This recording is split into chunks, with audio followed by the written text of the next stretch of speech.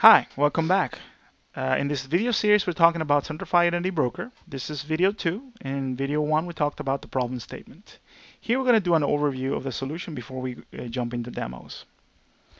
So Centrify Identity Broker is part of a privilege service, right? So privilege service has been around for a while, and it provides password services like shared account password management, privilege session management for Windows, Unix, Linux, databases, um, domains, secrets, etc. Right? But as part of the Centrify Identity platform, it has this component called the Centrify Connector.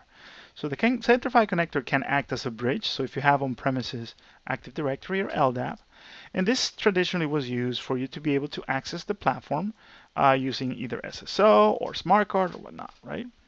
Now with Identity Broker, what we have in scope is a very popular Amazon Linux, Red Hat Linux, CentOS, Oracle, SUSE, and Ubuntu. And with Identity Broker, we can extend those identities that through the cloud connector, and we can expose them out to public clouds, right?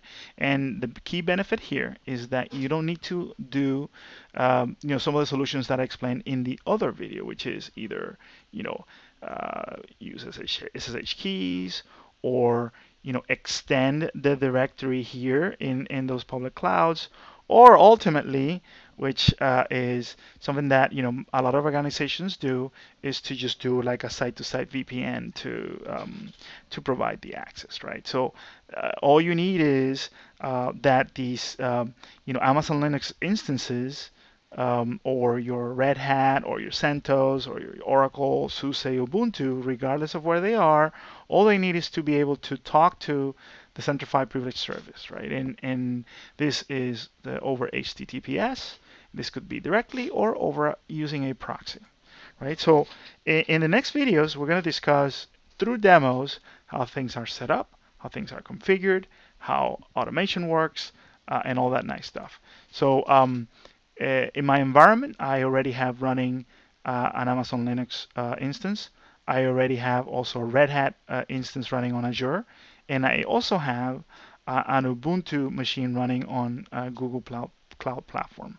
So video 3 starts with demos.